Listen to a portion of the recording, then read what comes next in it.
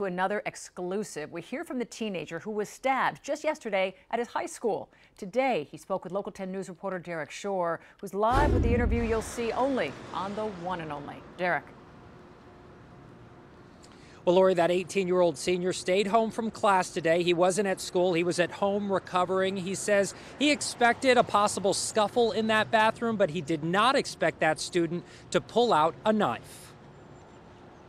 I saw that I was bleeding like a lot. I was just gushing blood. 18-year-old Giovanni Pavone says he is doing much better a day after being stabbed on campus at his high school, Westland, Hialeah Senior. Especially in school grounds. That just has to make no sense whatsoever. Giovanni admits he agreed to meet a freshman student in a bathroom to hash out a beef, but it turned into much more than a scuffle when that 15-year-old pulled out an X-Acto knife and started swinging. Like I went back, so I reacted quick. Just thank God I reacted quicker. He says the student narrowly missed his eye and face and instead stabbed his chest and arm.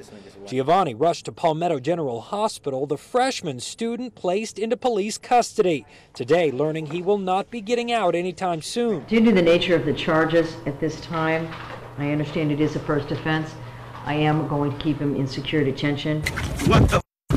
The incident comes as video of another fight has surfaced from the same school just after school hours some weeks back. You can see one student with a mask on punching another in what school officials say was a mutual combat situation that was addressed properly. As for yesterday's incident, Giovanni tells us he doesn't want his alleged attacker in trouble, rather to get help. Because, I mean, something's going on with him that he's not reacting good.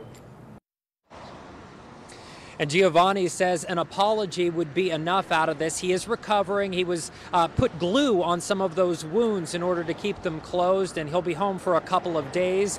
But with the legal system, well, that 15-year-old will stay in custody for now, and prosecutors are not ruling out the possibility of charging him as an adult. We're live in Hialeah. Derek Shore, Local 10 News.